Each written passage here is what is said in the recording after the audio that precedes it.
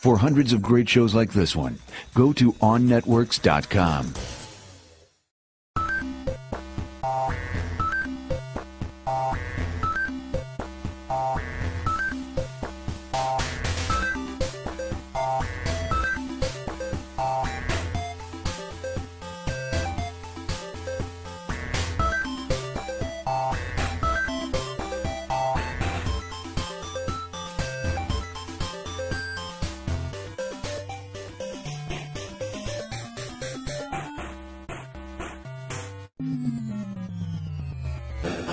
If you play enough video games, you eventually start to see a language and a set of rules they all play by, and you don't need to read the instruction booklet anymore.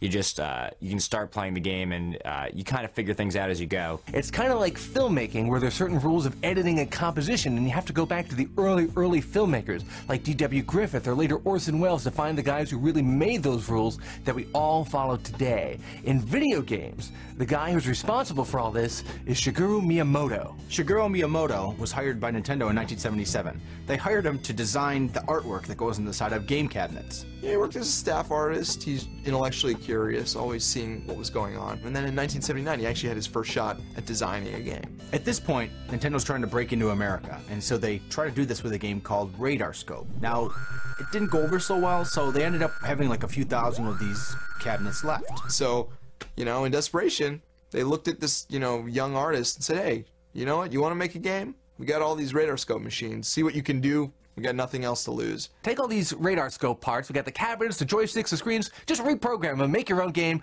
let's see what happens. So, Miyamoto gets to work, and out comes Donkey Kong. We all know the history. Donkey Kong became a huge smash internationally, right?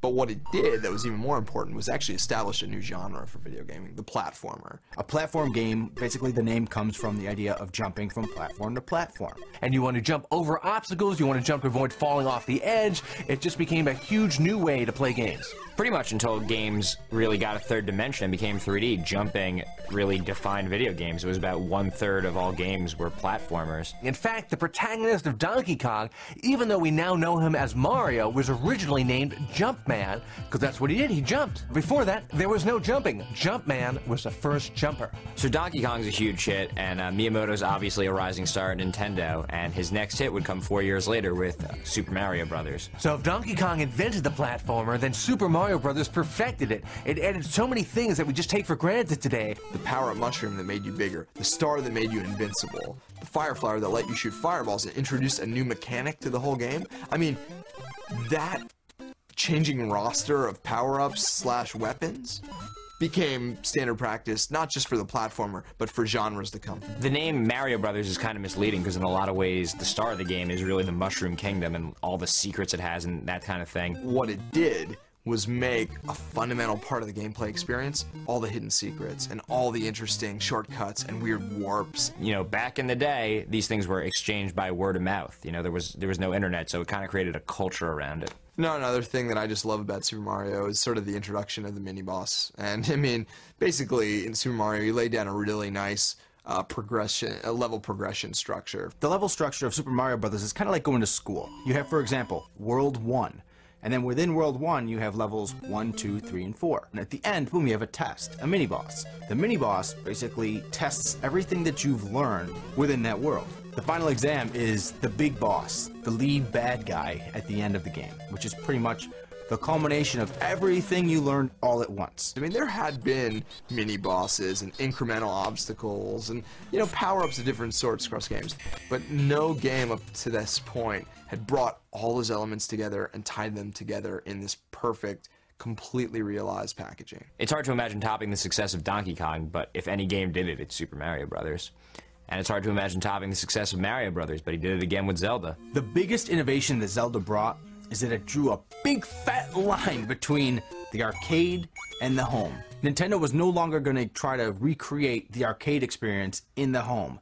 They're now going to create a completely new experience that the arcade can't create. During the course of the game, you can actually build up your character. You can get bigger weapons, you could buy and sell stuff, you could find new equipment. You had to use a big map, you had to manage your inventory, you could walk around and talk to different characters. You could just wander around for hours and not fight anybody and not die and just explore this fantastic, gigantic world that Miyamoto had created. The game experience was so big in The Legend of Zelda that it introduced a new revolution to video gaming, which was the inclusion of a battery save in the cartridge. Play for a couple hours, save your progress, turn it off, come back to it. This was a new kind of experience. Zelda could never have been done in the arcades. Now, the other revolutionary thing about Zelda was that there was no score. You weren't trying to get the high score, you were just trying to complete the story. So out of all these new features, the absence of a score was that definitive line between the arcade and the home. Miyamoto had these astounding successes early in his career, and he just continued to follow them up with some of the most amazing games that the industry had ever seen. Every year, he would crank out new additions to these franchises. Zelda 2, Zelda 3, Mario Kart, Super Mario Bros. 3, Donkey Kong Jr. So every year, these would be the best games of the year. Everyone else was just trying to play catch-up. So it's not that Miyamoto was the only good game designer at the time. Sega had Yu Suzuki, who was also an excellent game designer, but he was just one that had the most influence. When Miyamoto had a hit, it changed the face of the industry. Miyamoto's games have basically defined 2D gaming for 15 years. Then 1996 comes along and he defines 3D gaming with Mario 64. The big addition to Super Mario Bros. 64 was the introduction of a third-person point of view. But it wasn't a static camera. That camera would move, give you different angles. You're in a three-dimensional world now. You really need to be able to take advantage of all 360 degrees. Mario 64 is the first game to use an analog control. You couldn't really play Mario 64 with just up, down, left, and right. There were 360 degrees, so it needed a greater range of control, and that's where the analog pad came in. The rules of 2D are very, very different than the rules of 3D, and that's why so many 2D to 3D conversions don't work.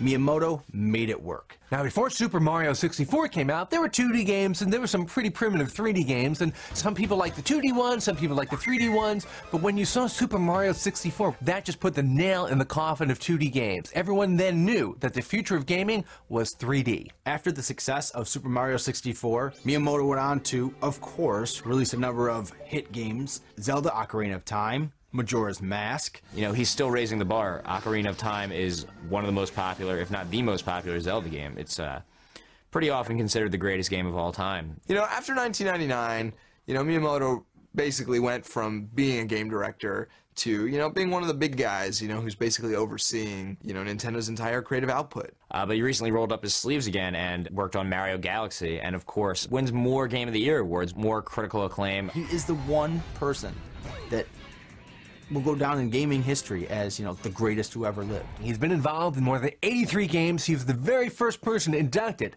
into the Video Game Hall of Fame. Miyamoto's the first person elected to the Video Game Hall of Fame, but without him, there probably wouldn't even be a Video Game Hall of Fame. He's influenced the video game industry more than any other person. I mean, the guy's from the future. I don't think anyone knows that, but he is.